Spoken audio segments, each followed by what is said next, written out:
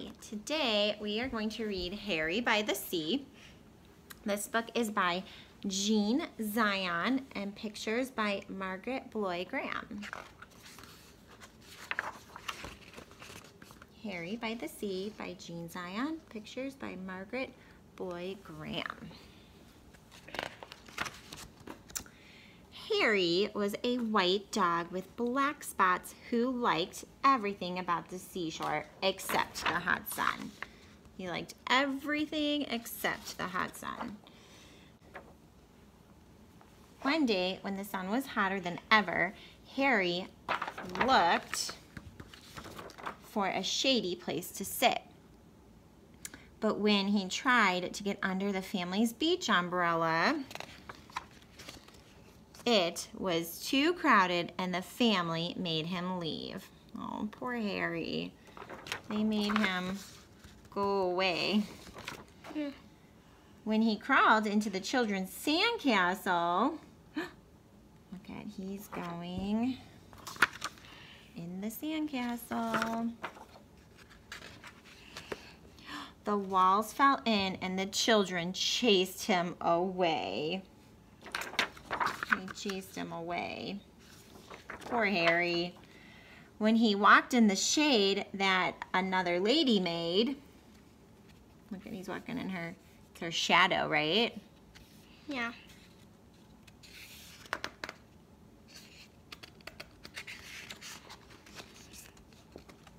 She became angry and made him stop following her. Get lost, she said. She was very annoyed. Oh, she told him to get lost. It does look very hot. Look at that big bright sun. The sun was very hot and Harry had walked a long way from the main beach. He was tired, so he sat down at the water's edge.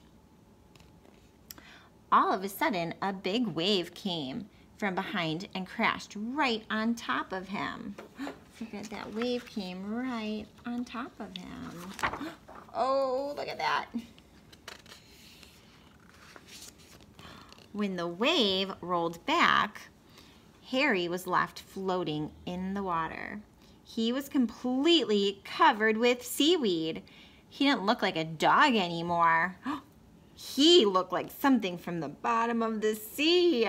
Oh my goodness, he had seaweed on him and he did not look like a dog. He looked like maybe, a scary creature.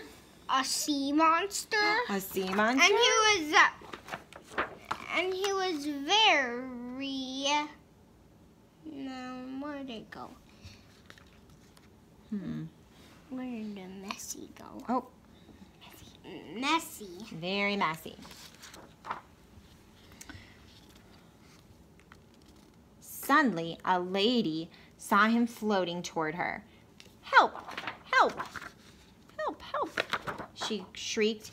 It's a sea monster. The lifeguard heard her and he blew his whistle. Everybody out, he shouted. Everybody out. So he is having them all get out of the water. Yeah. Yeah, because they think he's a monster. Oh, goodness. Everyone ran out. They all ran out of the water, and so did Harry. He was still covered with cold, wet seaweed. It made him feel cool and comfortable. And now he didn't mind the sun at all. Excuse me. He felt so good. He started running back to his family. On his way, some people saw him. It's a sea serpent, one of them screamed. It's a giant sandworm, shrieked another. Harry had water in his ears and could hardly hear them. He kept on running toward the main beach. When he got there, Harry stopped. He stopped and he stared.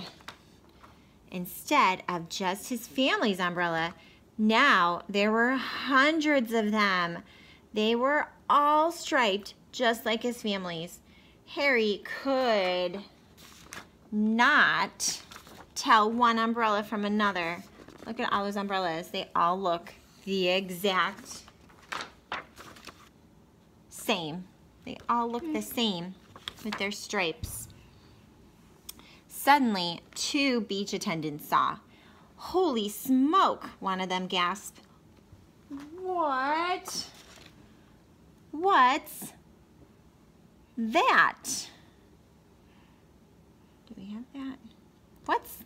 What's that?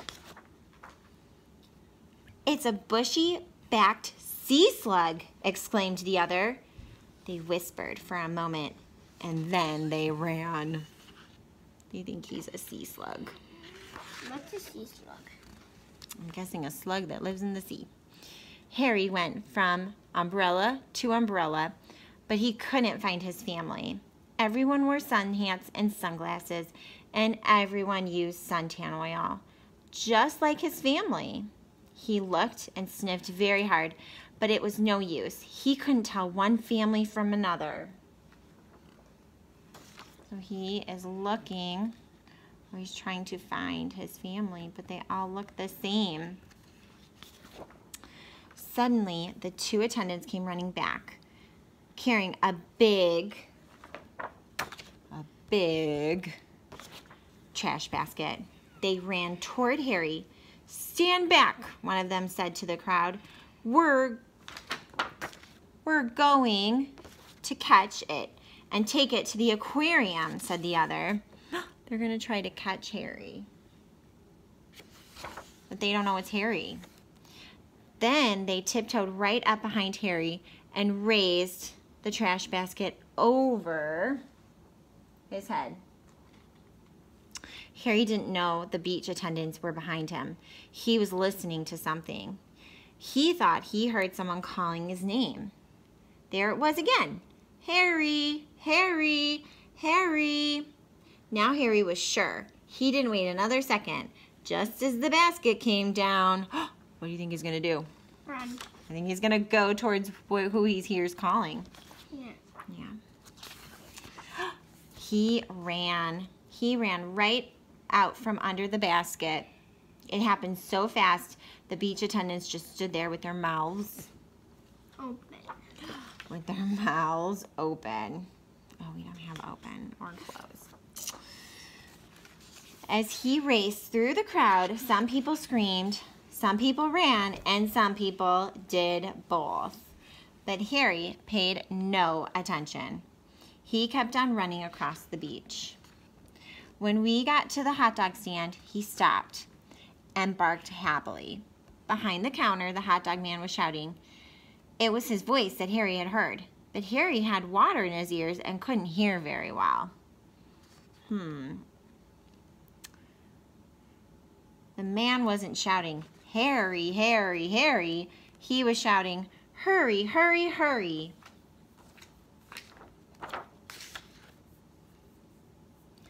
Get them while they're hot. Harry still thought the man was calling his name. He barked and jumped with joy. He jumped so much that suddenly the seaweed all fell off. When the crowd saw that Harry was a dog, they gasped. They could hardly believe their eyes. All at once, Harry began to jump higher than ever. He saw the children. They were running toward him.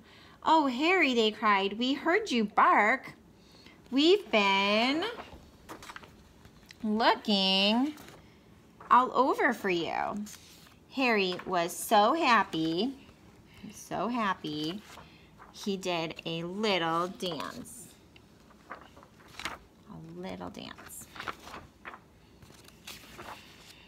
The hot dog man was very grateful to Harry for bringing the crowd to a stand. He sold all the hot dogs he had. He gave Harry a free hamburger, and the lady who had told Harry to get lost came along and brought him a cold drink. "You're no sea monster," she said. "You're just a lost hot dog." Everyone laughed except the two children. He's not lost, one of them said. "He's Harry and he's ours. He's Harry and he's ours." Then they hurried off to join the rest of the family. The next time Harry's family went to the beach, they brought a new umbrella. Harry liked this one very much. It was white with black spots. Oh, that is just like Harry. Yeah, that is the same as Harry. It looks just like him. Harry liked this one very much. No matter how crowded the beach became, it was easy to find. But best of all, it was big. And when the sun got very hot, there was room underneath for them all. So look, they all can fit under the beach umbrella. Well, we hope you like that story. And we hope you can all get under a beach umbrella sometime this summer. Bye.